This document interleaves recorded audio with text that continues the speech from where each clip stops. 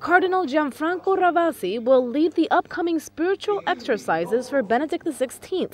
They will be his last as Pope and will take place at the end of this month from the 17th to the 24th.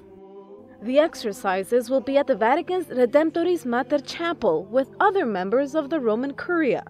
The 7 days of prayer happen during the first week of Lent. This year's prayer will focus around the book of Psalms. I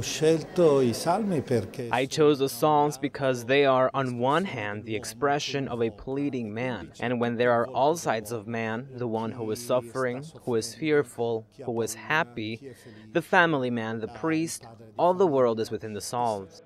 Even before announcing his resignation, leading the spiritual exercises for the Pope was a great responsibility for Cardinal Ravasi. And now there will be an even greater emphasis on each word he chooses. I must say that on one hand it is surely the emotion, the impression for all of my colleagues that participate. It is the first time that a department head will speak to the Pope, but also there's an aspect of familiarity because we are collaborating and the Pope is very attentive and delicate with dialogue. He listens to all his collaborators and it will be a familiar aspect.